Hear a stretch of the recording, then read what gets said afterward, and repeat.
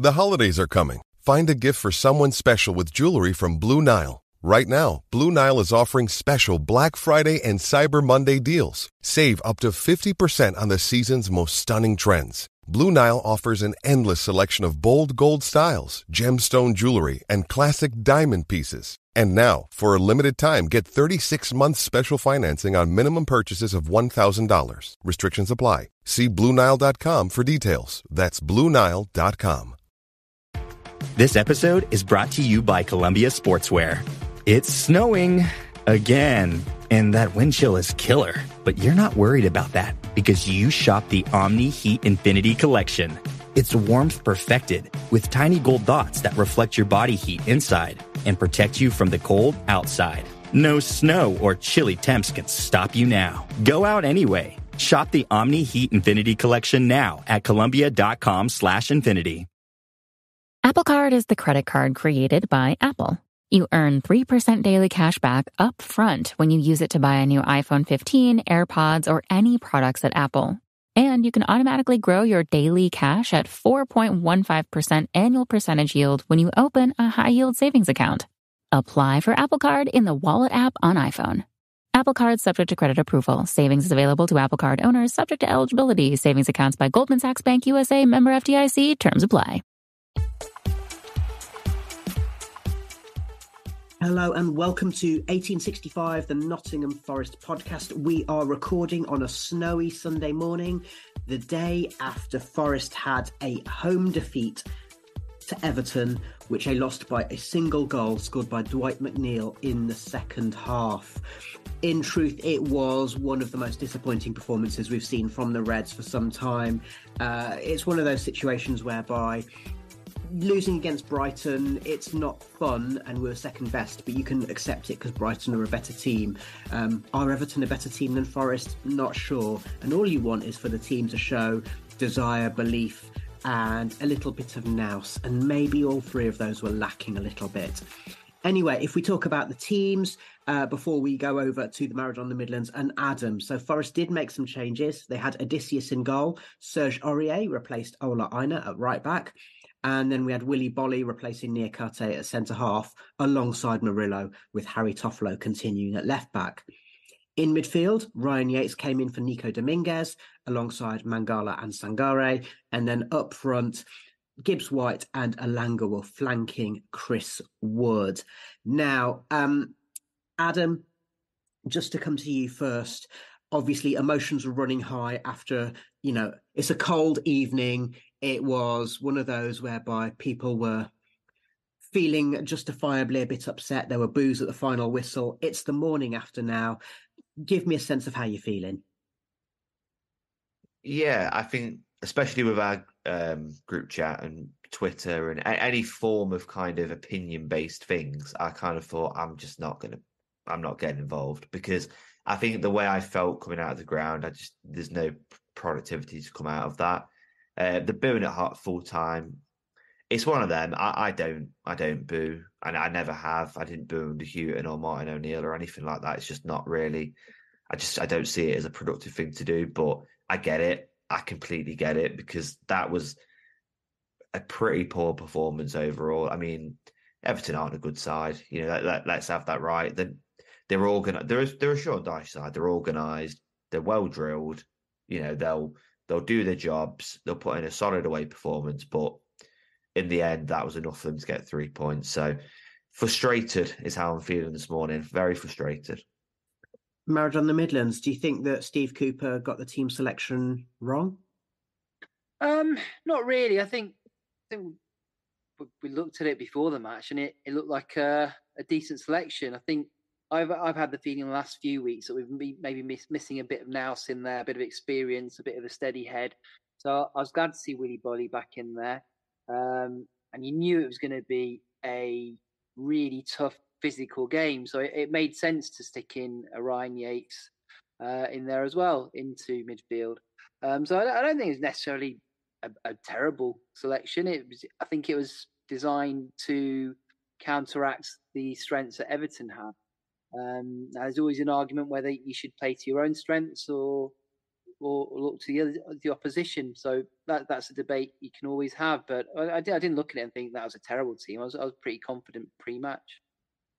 And it's worth pointing out that Everton did have the better chances in the first part of the game. So there was a moment where Beto, the ball broke to him, and after, frankly, a flappy moment by Odysseus, and Beto tried to lift it past Bolly and the recovering goalkeeper, and he lifted it, high, and it was a poor finish from someone who's a centre forward.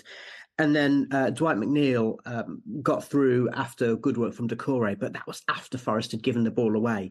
And McNeil did everything right, actually. He had enough time and space. He picked his spot. Murillo was heroic in getting back and clearing it off the line via the post.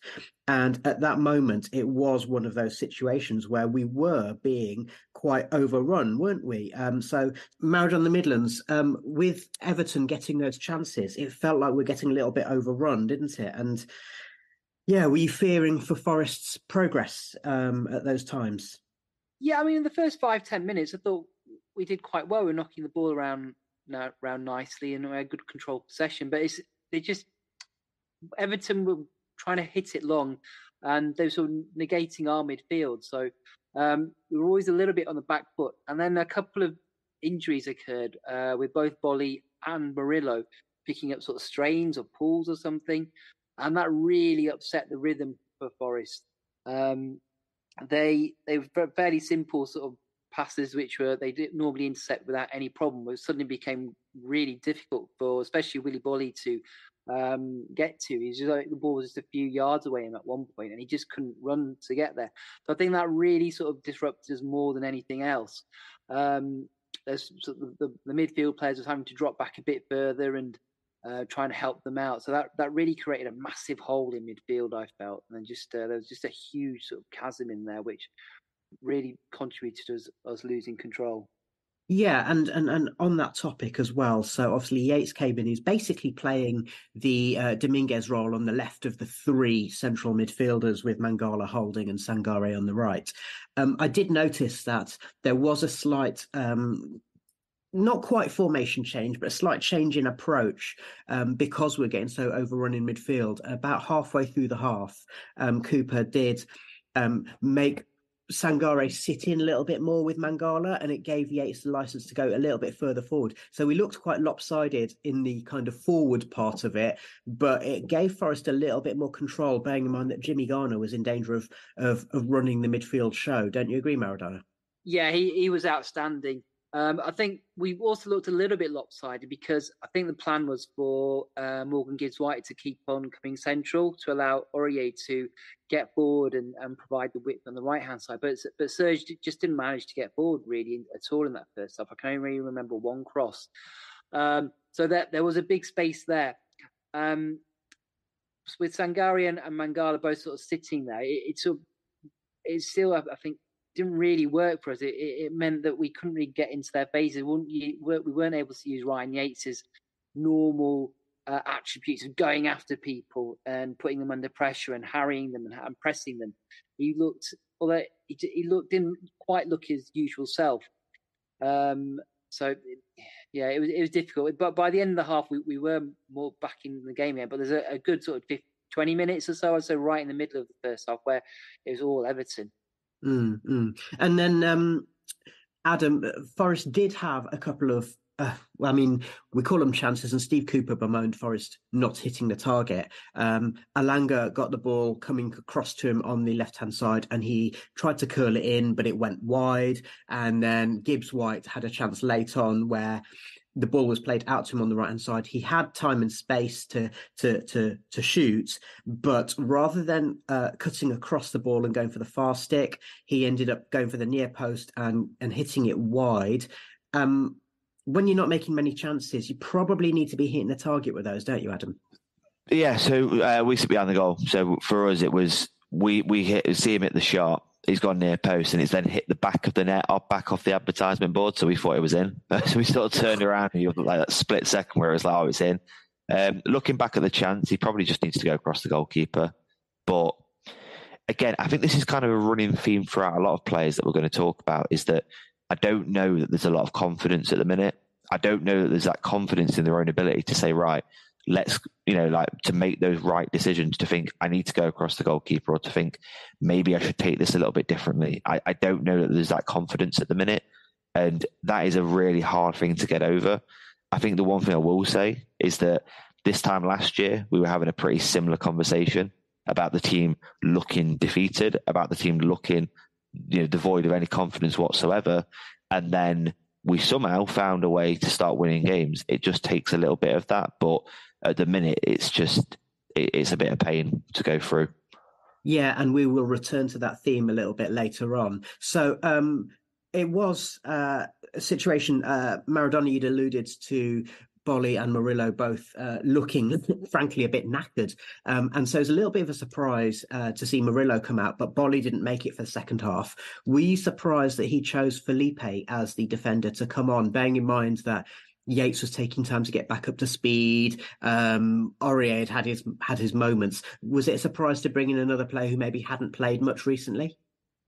Not really. I think one of the reasons for bringing in Bolly was because he would have been a steady head next to Murillo, and I think that fits the bill for Felipe.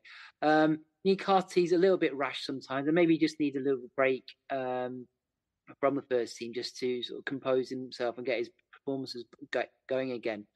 So no, I wasn't really particularly surprised by that. And then with Felipe, he also brings that composure on the ball as well, same as Murillo, so can help with sort of building up attacks and so on. So yeah, I was quite happy to see him come back on.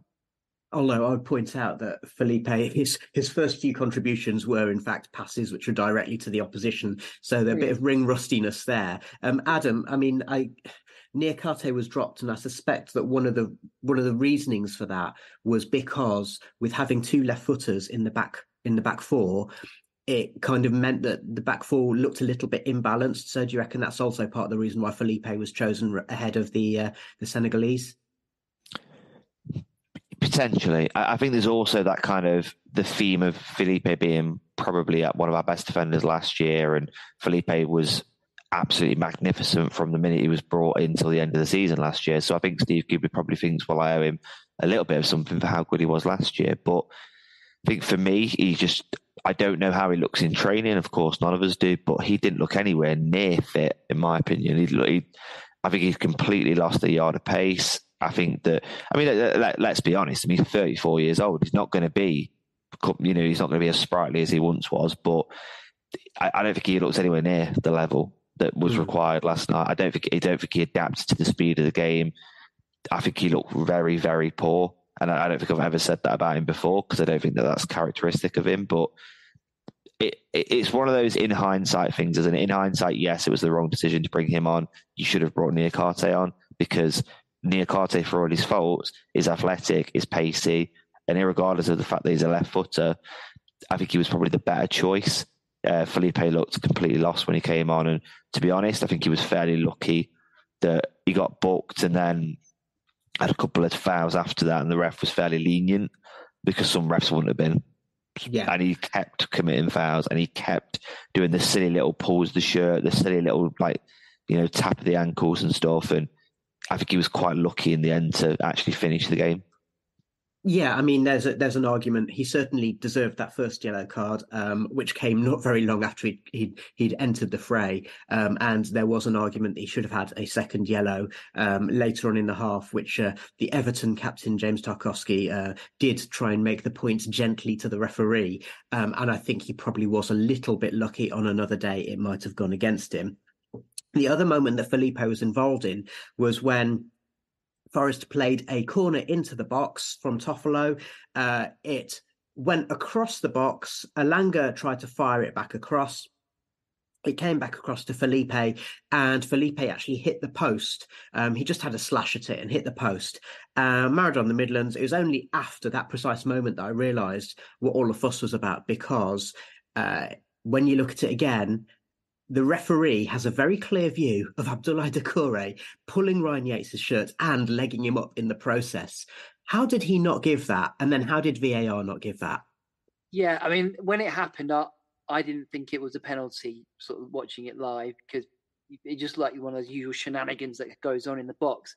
But for VAR to not give it. I'm wondering if it was a consequence of Steve Cooper having a go at them giving the one against us last week so easily. And I said, well, I will show you. You don't think that's a penalty? Well, this isn't a penalty either, but it was a definite penalty. And I'm having watched sort of Match of the Day and things, and the pundits, they're all sort of unanimous in their decision. I didn't want to sort of think initially that it was, because I thought maybe it's just my own Forest bias thinking that, but it has confirmed it. And then trying to trip Ryan Yates up, that sort of put the cherry on the icing on the cake there. It was a definite penalty, and who knows how the match would have gone if we'd been given that. Yeah, it was 0-0, and for all of Morgan Gibbs-White, there was some conjecture in our group chat about the performance levels of Morgan Gibbs-White, but Adam, I would back him to score a penalty 99 times out of 100, and that would have probably given us a lead that we didn't really deserve in a match where the first goal was always going to be important. I think the longer the match went on, I think most people felt it was going to be a 1-goal game. 1-0 either side wins it. So it would have been massive. It was a penalty. And I'm a bit the same there, that from when we first saw it, especially because of where I sit, I didn't think anything of it. And the appeal, to be fair, wasn't actually as passionate as you would have probably expected it to be, because I don't think anyone saw it potentially. I think that's probably what it was, but it is definitely a penalty. If VAR are looking at that, they've got to give it. I don't understand how they haven't given it. Steve Cooper's criticism of the VAR system, of the referees and all that, is completely warranted. The standard of officiating in this league isn't good enough, and it's a standard that we need to improve. You watch a Champions League game, for example, and you watch the officiating in the Champions League, the way the VAR works in the Champions League, there's no reason we can't do that in the Premier League. There's no reason we can't have that standard of officiating. So it's bound to annoy Steve Cooper, and it's bound to frustrate us as fans. And Maradona, I guess the rationale is that, Howard Webb said we don't want VAR to be re-reffing the incident, but VAR said there wasn't enough contact to warrant a penalty. So he's saying there was no clear and obvious error. If VAR had sent Paul Tierney over to the monitor, surely Tierney would have given the spot kick. Yeah, I think so. So it's the ref's decision to make, really, isn't it? It's not re-reffing. It's just saying, have a look at it, mate. Yeah, it's just. I mean, you know that I hate VAR, and I was dead against it ever coming in. So it's just one opinion on top of another opinion, on top of another opinion. But it's just never going to work in a game like football. And there's so many inconsistencies in the way they use it. It's just the game against Wolves earlier on in the week, Wolves against Fulham. They sent him over. They didn't think it was bad enough for one decision, but they then sent him over to the other one, and it was wrong on both occasions. It was the other way around. So it just doesn't make any sense the way they use it. And it's like an arbitrary decision. But also, is there an argument that refs are running scared now, and Tierney might have given the spot kick if it wasn't for the fact that he was relying on VAR to send him to the monitor if it was a spot kick?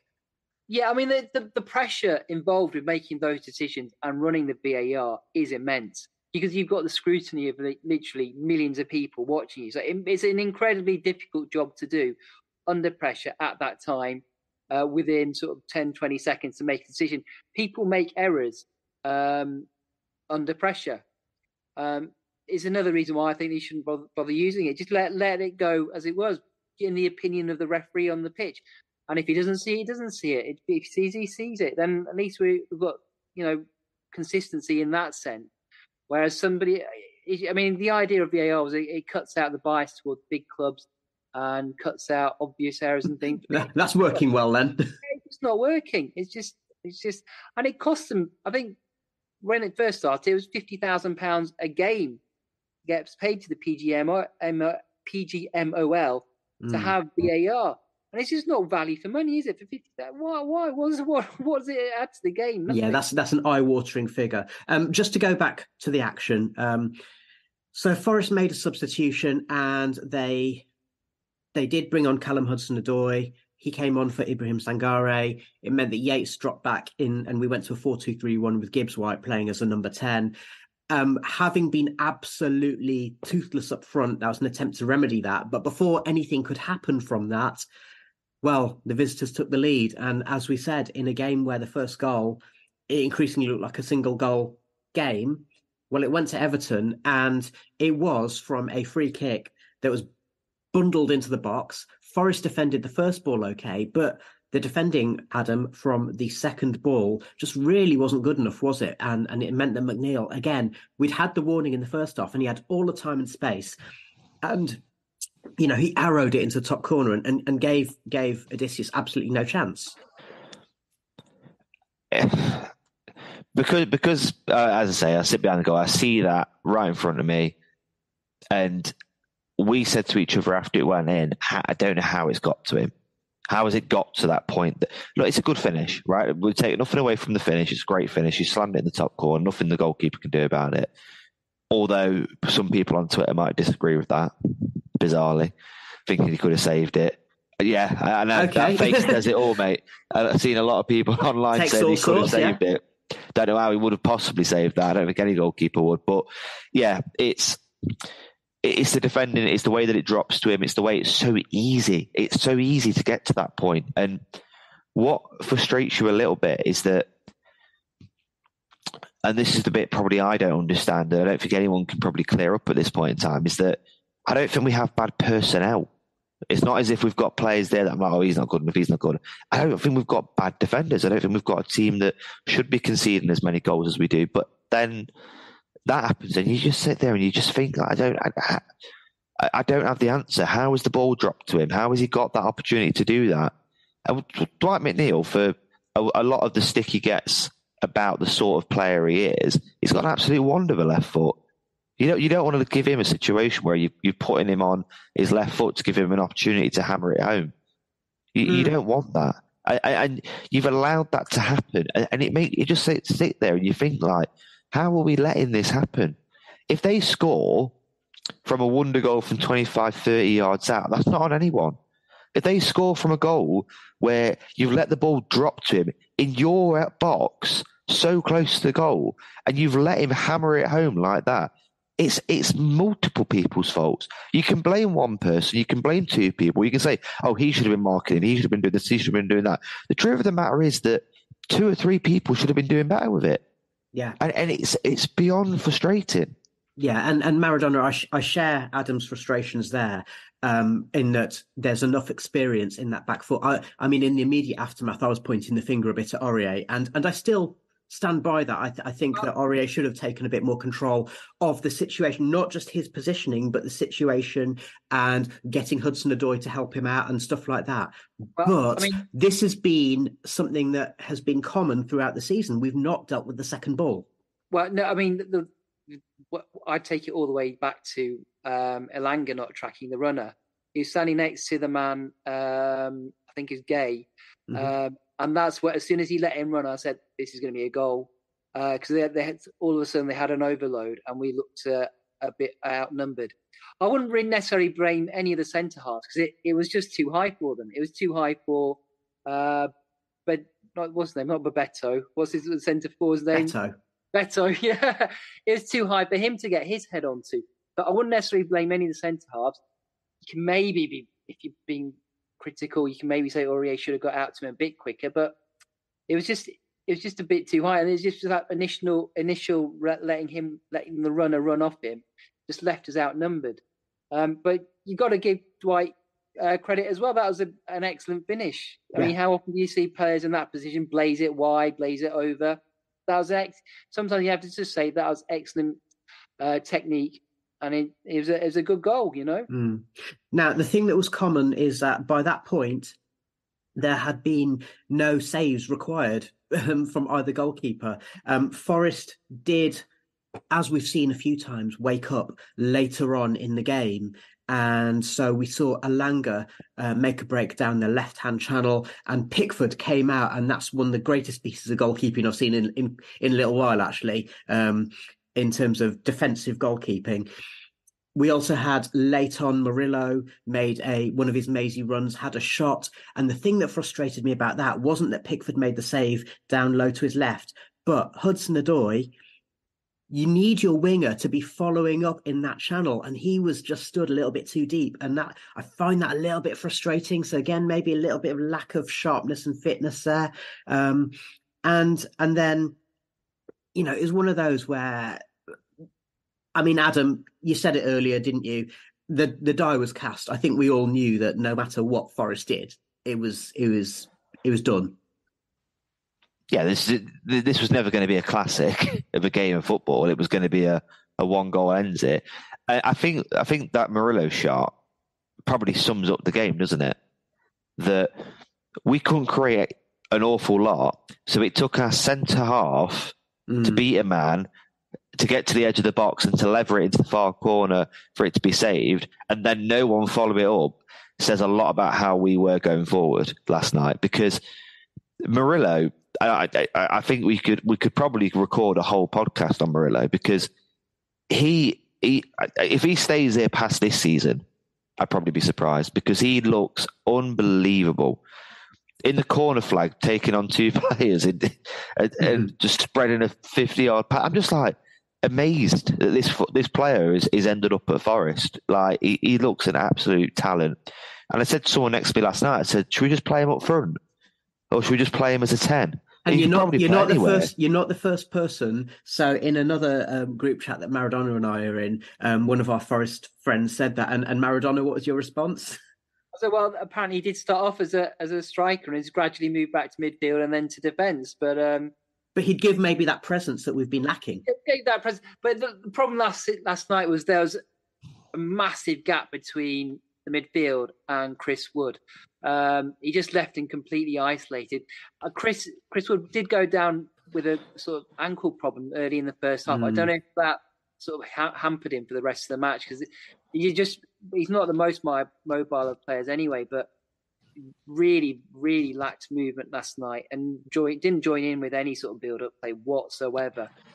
So it was just him standing way up front. And then Alanga was probably the one bright spot in terms of attacking play. He sort of could run with it and carry the ball forward. And then Morgan Gibbs-White, sort of centre on the right, sort of just made me trying too hard at times. But there was such a gap. It wouldn't matter if he was up front yesterday. They wouldn't have got involved, I don't think. And it says a lot that when Origi came on, bringing off Toff and bringing on Origi as the extra forward made absolutely no difference whatsoever, did it, Adam? No, but that isn't that where you can maybe absolve that bit of blame from the manager, because he's had a lot of stick online, right? But would you not look at that and say he did try to make the attacking change? He did try to bring on an attacker for a defender. It's not as if that effort wasn't there to have us play a different way. The problem we've got at the minute, and it's what I put in our chat last night, for some reason, what Cooper wants to do isn't translated onto the pitch. He brings off a defender for an attacker and it changes nothing. It didn't change how we played. It didn't change the build-up play. It didn't change the channels we were passing the ball into. It changed very much nothing, and it should have. And then you've got to ask yourself why. Why didn't it make the change? Why wasn't there a change when we actually changed completely formation? It really is, honestly, a confusing situation to be in. And I think the simple answer that people have taken to is it's the manager's fault. He got it wrong last night. I agree with what Maradona said at the start of this podcast, that when that lineup came out, I had no issue with it whatsoever. You see Ryan Yates in there for a bit of bite against an Everton team that are scrappy. The substitutions he made, again, maybe instead of Niakate for Felipe, but I think in general they were fine. And then when we went 1-0 down, he tried to change it to play more attacking. He tried to took off defender for an attacker. I think he tried. Why it didn't work is probably what we can be debating until the next game.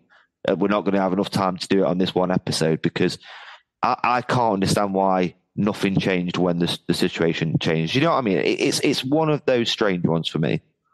Maradona. Yeah, I mean, sometimes you just have to say the players didn't play well.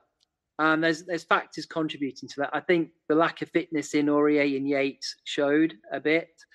They weren't their usual energetic selves and weren't getting around the pitch as easily as they normally would. I think the illness that Sangare had showed he wasn't quite as dynamic as he normally is. So there's all these factors contribute. Callum Hudson-Odoi came on and he's working his way back to fitness. And then players just didn't play well. Toffolo didn't play well. He's the most tentative performance I've seen from him this season. The injuries to Bolly and Murillo in the first half really hampered us. And then Wood wasn't playing well. Sometimes you just don't play well, and that can happen. And that's sort of the game plan that Everton have against a lot of teams, is to stop you playing well, and it worked for them. Sometimes you have to say that is a contributing factor as well. Okie doke. So we'll come back in a few minutes and we'll hear from an Everton fan. We'll also hear what Steve Cooper had to say, and we'll continue this conversation. You're listening to 1865, the Nottingham Forest podcast. Why? If you have T-Mobile 5G home internet, you might be hearing this Why? a lot. Why? Every time your internet slows down during the busiest hours. Why? Because your network gives priority to cell phone users. Why? Good question. Why not switch to Cox Internet with 2 times faster download speeds than T-Mobile 5G home internet during peak hours? Okay. Stop the whys and visit cox.com/5G home for details. T-Mobile prioritizes certain T-Mobile phone users over home internet users during times of congestion. Tis the season for festive football, and what's the best way to watch it? Well, it's down at your local Green King Sports Pub, of course. After all, Christmas is a time to catch up with friends, old and new. So get the team to your local for refreshing pints, delicious food, and live action of every Christmas cracker. Every fixture from TNT, Sky and Amazon is live at Green King Sports venues. That means wall-to-wall action on the huge HD screens. Head to your local Green King and watch every winning goal, top bins volley and dodgy VAR decision in an atmosphere worth sharing. Ooh, that hurts.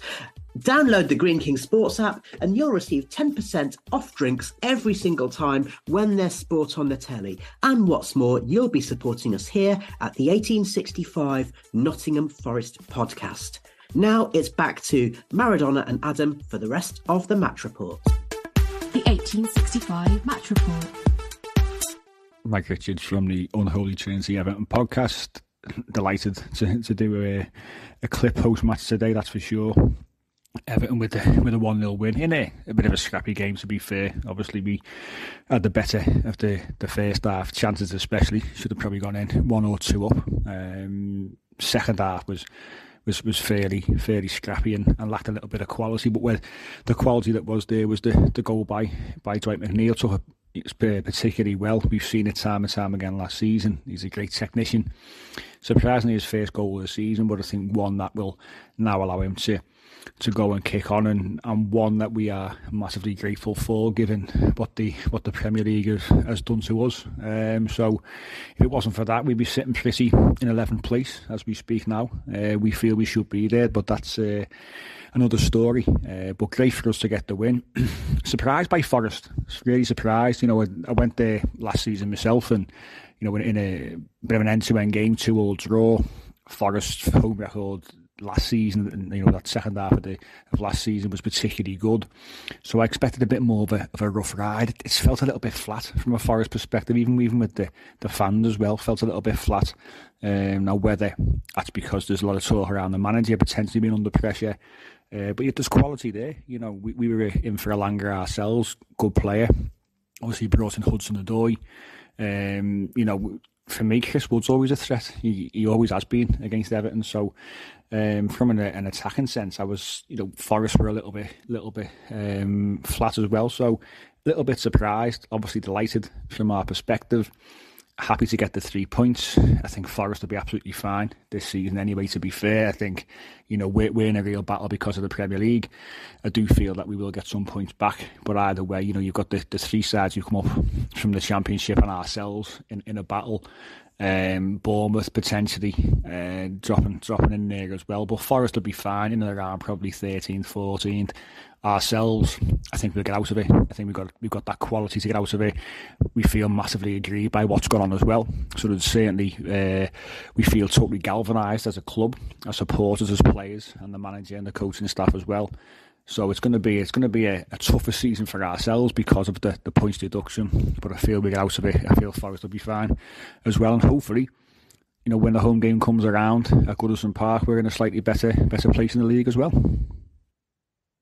Okay, thank you to Mike from the Unholy Trinity Everton podcast. You can find them as our stablemates on the Sports Social Network. Just to come back to that, something that Mike alluded to there about the atmosphere and about the Forest performance. I mean, there were boos at full time, which is a rarity since Steve Cooper's taken over. Cooper did say, and we'll hear from him in a little while, there's no question of spirit, attitude or work right, just sometimes quality on the ball. And there'd been a whole host of responses on Twitter saying, not sure about that, I have to disagree. The attitude and lack of work rate and desire was there. But Adam, I'm going to come back to something that you said in the first half of this podcast, which was, it's not belief or desire or work rate, it's confidence, isn't it? Forest are looking as lacking in confidence as we have seen probably since about January, February time. They just looked completely deflated. Morgan Gibbs-White, you're worth staying off social media if you like Morgan Gibbs-White, but because some of the abuse he's had is just not on, really. He still is probably our best player, or at least one of our best players. He hasn't played well, but it's all confidence for me. There's no question of ability. And that's why you look at our team on paper and you look at some of the players we have and you think, why are we in the position we are? Well, it's a good question, because there's no real reason why we're in the position we are, other than, like Maradona mentioned, it was just we didn't play well last night. Well, we didn't play well against Brighton either. We didn't play. There's been quite a few games where we haven't played well. So you've got to look for maybe a bit more of an underlying theme of kind of, well, why is that? Why are we not playing well? And for me, it is just confidence. I can't see that these players believe in themselves at the minute. And this is why I think that maybe calls of a manager change is a little bit silly, because I don't see that a manager change is going to change an awful lot. The problems that we have are, Cooper's not, he needs to take some blame for what's happened. Of course he does. Let's not pretend like he's not going to take blame. He should, but it's not all his fault. And my big problem at the moment is, how do we get that confidence back? And one thing that we all have to remember, and one thing we all have to acknowledge, he's done it before. He did it last season with a worse team. He did it last season. So he can do it. It's just about doing it now.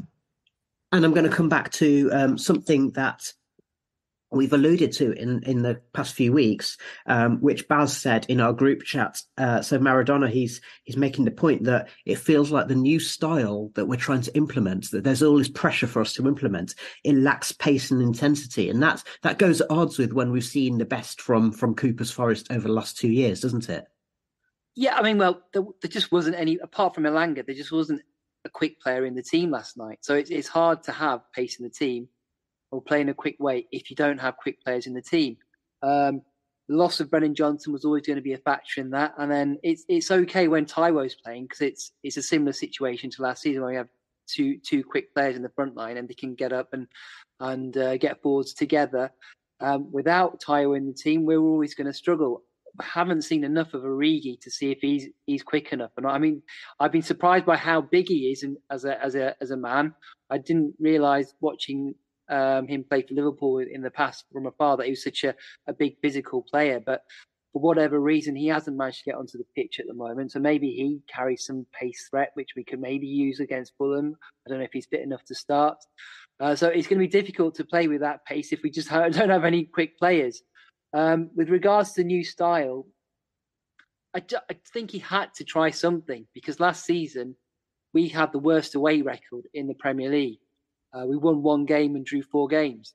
So he had to do something to address that away form. The problem last season, we just gave the ball away too much. So we had to try and retain possession in some way.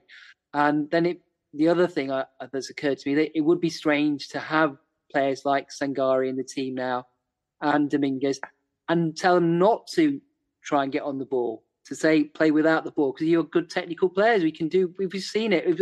The thing I want to remind people is the game at West Ham was only 2 games away. The game against Villa was only 3 games away. So from looking brilliant against Villa and looking really, really good against West Ham for a huge period, that's only 2 games away. We can't be on this roller coaster where we're looking amazing at one point and then we're all down in the dumps just because we lost a couple of games. We've got to be more of a steady long-term view of these things. We showed we can play well with those technical players in midfield just a couple of games ago. So it will come again. You've just got to have a bit of patience. Okay, let's hear what Steve Cooper had to say. I've just got a little clip of him here. Trying to think about, he did talk about the referee and he said the referee wasn't the reason we lost the match. But let's just hear from him. And that was frustrating that we've not showed the real guile and quality to create a chance. But I say, for the chances that we did, because it wasn't a game of loads of chances, was it? It was not really much in the game, and at times, it was a little bit frantic, which we didn't want today against Everton. We wanted to be playing with control and building up well, and really sort of designing our way up the pitch. And in the initial start of the game, we showed that a bit, but then with the balls come in and picking up, and it can lose a little bit of control and momentum in the game, and we sort of played up to that. It was a little bit, you have the ball, we have the ball, and vice versa, where we didn't really want it to make it that game. Okay. Adam, any thoughts on what the manager had to say there? I think the thoughts come back to what we've said. He wants to play the right way. He wants to play this brand of football. He wants to play this controlling brand of football of being at home and being the better side. But like we say, for some reason, and we can put it down to whatever reason we want, but for some reason that's not working. I think Cooper, if I was to give him some criticism, would be it's your job on the training ground and then for the match day to make it work. If that's the way you want to play and that's the way you want us to set up, then do it. Implement that strategy. Because if at the moment, this new style of football, we've seen glimpses of it. We saw glimpses at Palace. We saw glimpses at West Ham away. We've seen glimpses. We saw it against Villa. Where's that performance gone? That wasn't long ago. We have seen it, but it's not on a consistent basis. So how do we get it on a consistent basis is probably the hardest thing that he's now got to deal with.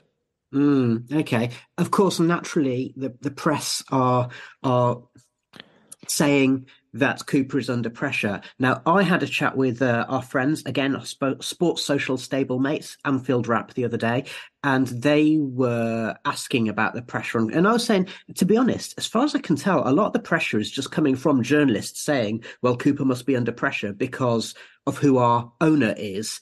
There's not been that much concrete stuff where, reading between the lines, I'm not seeing it being the case that Cooper is under huge amounts of pressure, especially as John Percy, who is someone who's obviously close to the ownership, did write the other day saying Cooper's not under that much pressure, but Marinakis wants to get a set-piece coach in. Now, Maradona, yesterday you were talking to your good showbiz mate, Max Rushton, on Talk Sports, and you were making a very similar point, weren't you? And talking about the idea about, well, where have we come from? Where are we going? And before I come to you, Maradona, just like to read out this tweet, which was from Forest Fanbase on the on their own feed. So we had the ultimate football manager, and we had decades of trying to find another. Right now, we have a guy who's achieved more than anyone's wildest dreams, and he's solved all kinds of incredible transitional challenges thrown at him time after time.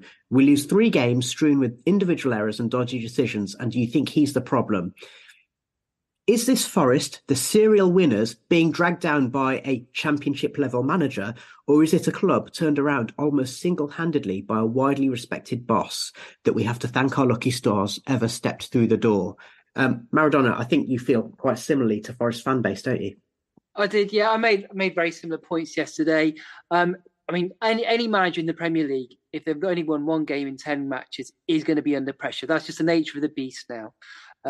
But if you take that snapshot and make all your decisions on that, you're going to be doomed to failure. You're going to keep on repeating the mistakes of the past.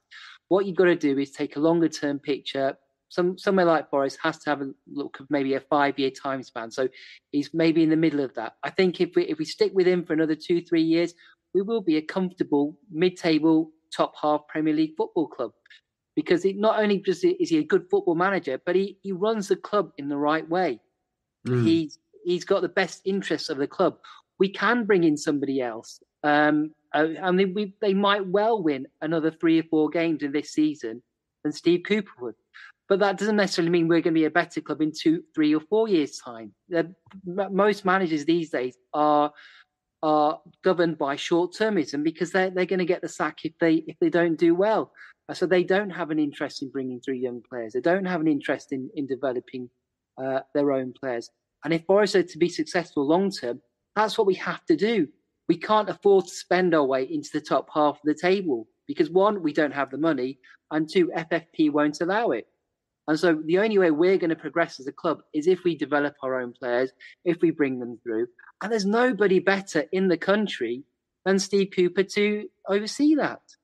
And Maradona, just very, very briefly. So you could say, looking at exemplars, you could say, well, Brighton are an exemplar. And as people have pointed out, especially as Forest, as a few Forest fans who say, oh, give Potter the job. Well, Brighton finished lower half of the Premier League quite consistently before he started to get things clicking, and then he left. But then the other potential exemplar are Brentford. Now, Brentford and Brighton are both examples of clubs who'd been run in a very stable way for many years before they got promoted. And then also the other thing that's worth pointing out is that Brentford don't actually have an academy. So just very briefly, any thoughts on that? Yeah, I mean, the Potter one is ludicrous. If people are angry with Steve Cooper playing possession-style football now, will you wait until Graham Potter steps through the door? It'll be another level. Yeah, Brentford don't have an academy, but they do have a B team where they sort of hoover up young players from other clubs' academies and develop in that way. And then they have their sister club in Denmark, which is similar to other clubs, sort of looks at players throughout Europe. But they're both examples of bringing in and developing your own players and having people in place in the club who understand that. You could bring in Rafa Benitez next week, and he might well win 6 games in a row, and we might well finish 9th this season. But we won't be a stronger club at the end of it for it. We'll be a weaker club. And then it'll disrupt so much. It'll disrupt. Well, you'll have to get rid of all the coaches. He'll want to bring his own players. He'll have another turnover of players. We've been through this time and time again as Forest fans. We, more than any other fan base in the country, should know the harm that changing managers quickly does to your club. Okay. Just a few opinions that we'd had via our Twitter feed at Nottingham_Forest. So Beardo says it's the worst we've played this year. There's no pattern of play or idea of what we're trying to do. We just seem to try and get it up the pitch and hope someone did something. So certainly alluding to the lack of cohesion up front. We also had, who else did we have? He says, Beck said, Cooper put his job in the hands of Chris Wood instead of Origi, who has a track record against Everton. Why start Morgan Gibbs-White on the right when Callum Hudson-Odoi is a better out wide? Why only press when we're behind? Rubbish in big letters. And we also had David, who said, I'd say we were rubbish. He used a different word, but I'm not even sure that we're as good as that. We never win in December. Adam, briefly, any thoughts on those opinions? The Chris Wood slander is confusing to me because is Chris Wood a good centre forward? No, I don't think so. I don't think he's great. However, what was he meant to do last night? What was he given last night? He's not a striker that's going to create his own chances. He's not a striker that's brilliant on the ball and he's going to drop deep, pick the ball up and then give it to the wingers and stuff. He's not that sort of player. Like, I feel for Chris Wood last night because he got so much stick and it's like, well, I don't know what you want him to do. The calls for Origi, for me, I think that's a ridiculous claim to ask Origi to come in and fix this. For one, he's clearly not fully fit. I think it's obvious to see that he's not fully fit. So he's got a proven track record.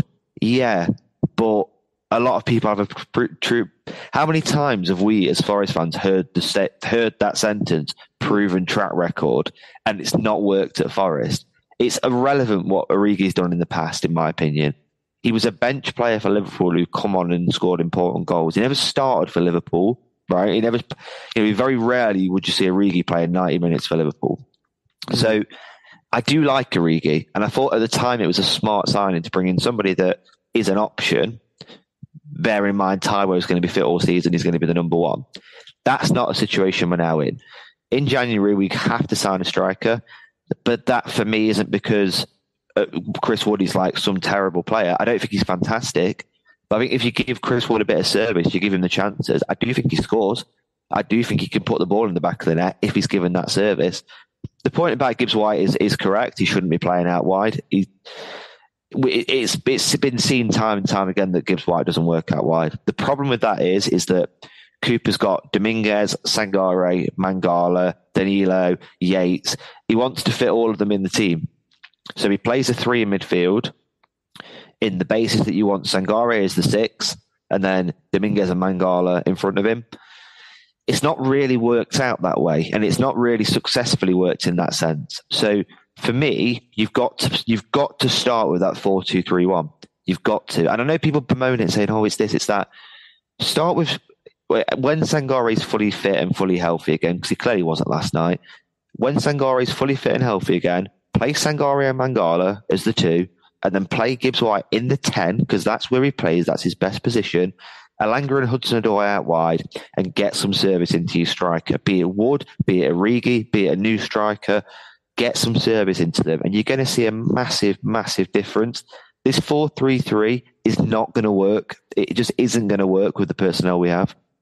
Yeah, it might work when Taiwo's there, but not when exactly. he's not. So, and just very, very quickly, I'm going to ask your opinion about the Cooper situation. As I say, I'm just going to repeat once again, I've not seen anything particularly concrete to suggest that the club are thinking about it. I think it's press driven. But of course, what it does is it builds up an air of what fans might expect, and it puts pressure on someone who may not otherwise be under pressure.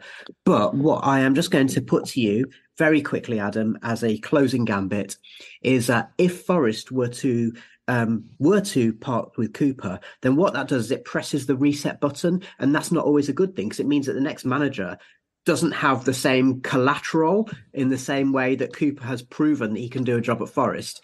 That next manager hasn't proven he can do a job at Forest, so you might end up in a cycle once again of someone being in post for 6 months, and then you get rid of them and you get a whole new coaching staff in, etc., etc. What do you think? I think as an ownership, you've got to ask yourself what you want this season, because that's the point. That's the point I want about this season. Yeah. If there's rumours and there's speculation flying around that Marinakis want a top 10 this season, you know what? If that's the case, he'll sack Cooper if we get beat by Fulham and Wolves. Right? That's the way it's going to work, because we're not going to be that goal is not going to be met. If your goal is just to be established this season, to not get dragged into a relegation battle, to finish 14th, 15th like we did last season, but just in a bit of a more comfortable way, then there is absolutely no point in sacking Cooper. None whatsoever. Because he can achieve that this season. We can achieve 13th, 14th, whatever, and be nowhere near a relegation battle. I believe that Cooper can get this group of players to do that. They've got to ask themselves what they want. If you sack Cooper, you have to have a good manager to bring in. It felt in the ground that the crowd turned a bit last night, but I've been there when Philippe Montanier's in the dugout and when Warburton's in the dugout and Houghton, or this long list of managers are in the dugout, and it did not turn even 10% of what it did back then. So there was a little bit of anger, there was a little bit of frustration, but the shouts of Lopetegui coming in. If Julian Lopetegui wants the Forest job and comes in, everything's got to be right for him. And you've seen that at Wolves. If he doesn't get the money he wants, if he can't bring in the players that he wants to bring in, if he can't have his own way, it's a recipe for disaster. If you give him everything he wants, he's a fantastic manager. And he did a really good job at Seville. But you've got to ask, there's so many variables to it that people think just sacking the manager is going to fix all of our problems. It isn't. I'm not saying I'm Cooper in. I'm not saying I'm Cooper out. What I'm saying is you've got to ask yourself all of them questions, and only the ownership can do that. If he got sacked tomorrow, I would be absolutely gutted, just because I love the bloke and I want him to be Forest manager for the next 30 years if we're successful and if he can progress the team. But and in the same vein, if we stay with him and we get dragged into relegation battle and we have a bad season, I would still stick with him because I think that he can generate something more out of this team. It's probably one of the biggest decisions that ownership's had to make in probably Forest history. I'm just going to finish off to say thank you very much to Maradona. Thank you to Adam. Maradona did make the point yesterday on TalkSport, talking to Max Rushton, that if nothing else, it's just exhausting. If we win, Cooper's the best thing since sliced bread. If we lose, he's taken us as far as he can go. It just gets really tiring going through that same cycle all the time. So thank you to both of our pundits. Thank you very much to FanHub and to Sports Social and to Green King Sport for supporting us. If you've enjoyed what you hear, then please support us. If you can leave us a review or rate us on your podcast app, then that'd be great. If you can't do that, then share us on social media. If you can't even do that, then just tell your Forest supporting mates that you like our podcast. And you can find all of our links at 1865.football. We'll be back after the Fulham match when hopefully we'll have some better news. And I want to say that, we've been in worse positions. We've lived very recently through over 20 years of Forest being considerably worse than they are now, which is some points away from the Premier League relegation zone. So maybe we could all just remind ourselves of that, keep a bit of perspective, keep a bit of faith. Thanks for listening.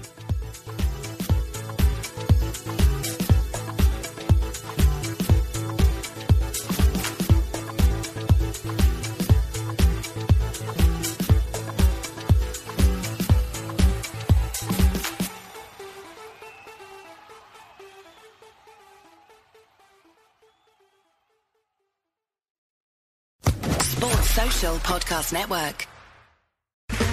Okay, round two. Name something that's not boring. A laundry? Ooh, a book club. Computer solitaire, huh? Ah, sorry, we were looking for Chumba Casino. That's right, ChumbaCasino.com has over 100 casino-style games. Join today and play for free for your chance to redeem some serious prizes. ChumbaCasino.com. No purchase necessary. Void where prohibited by law. 18+ terms and conditions apply. See website for details.